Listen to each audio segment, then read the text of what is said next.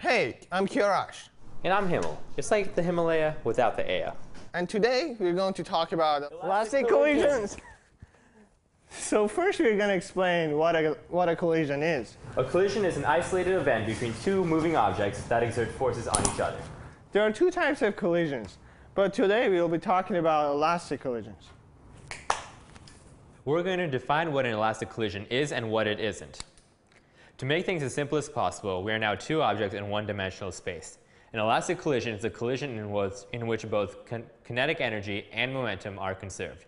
This means that the two objects stay separate both before and after the collision. This happens by either the objects bouncing off each other or one staying in place after hitting the other. This is different from an inelastic collision in which momentum is conserved but not kinetic energy. In this case, the two objects stick to each other.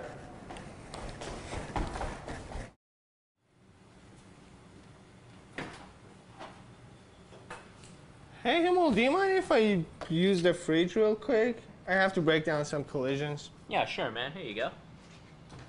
Wonderful. So the main two concepts to know for elastic and inelastic collisions are conservation of momentum and conservation of kinetic energy. Remember, the equation for momentum is P equal mv, where m is the mass of the object and v is the velocity of the object. For elastic collisions in one dimension, conservation of momentum applies.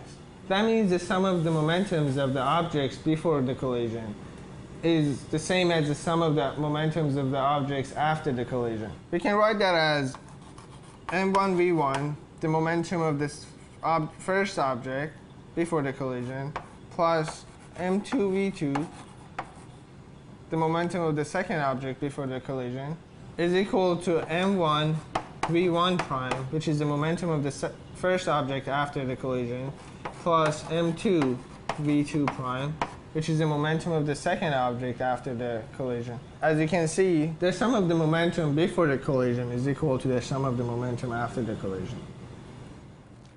All right, let's take a look at conservation of energy for elastic collisions. So remember that the equation for kinetic energy is 1/2 mv squared, where m is the mass of the object and v is the velocity of the object. So for elastic collisions, we can write this down as 1/2 m1 v1 squared, which is the kinetic energy of the first object before the collision, plus 1/2 m2 v2 squared, which is the kinetic energy of the second object before the collision, is equal to 1/2 m1 v1 prime squared plus 1/2 m2 v2 prime squared, where this is the kinetic energy of the first object after the collision, and this is the kinetic energy of the second object after the collision. So as we can see here, the sum of the kinetic energy before the collision is equal to the sum of the kinetic energy after the collision, meaning that the kinetic energy for the total system is conserved. Hey, let's do some more examples in real life. Here we have two still disks. This would be our object 1 and this would be our object 2. As we can see here, object 1 stayed roughly in the same location as object 2 before the collision, and object 2 moved at roughly the same velocity as object 1 before the collision. Let's do it again. Okay, let's look at some more examples here. Here we have two marbles colliding into each other. The marbles bounce off each other at roughly equal and opposite velocities, signifying an elastic collision. Let's take a look at one more example, this time with these two identical cars bouncing into each other. As you can see here, the velocities of the cars after the collision is significantly lower than the velocity before the collision. Let's look at that one more time.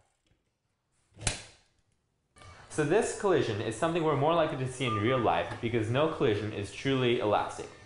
This is because the kinetic energy of object 1 is never fully transferred as kinetic energy to the second object, as a lot of the energy is dissipated as heat, sound, or even deformation into the object. Elastic collisions are still important as they provide very good models Collisions!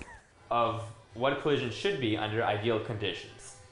My name is Himmel, And this is Kiyorash. and this has been Elastic Collisions.